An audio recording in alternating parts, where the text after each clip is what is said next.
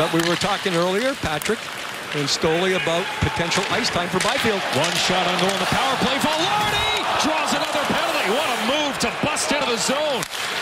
And the delayed call. They blow it dead here, even though Dano had the puck.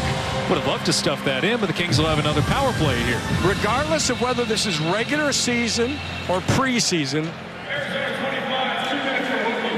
this is a special move here by Vilardi. The way he's able to look off.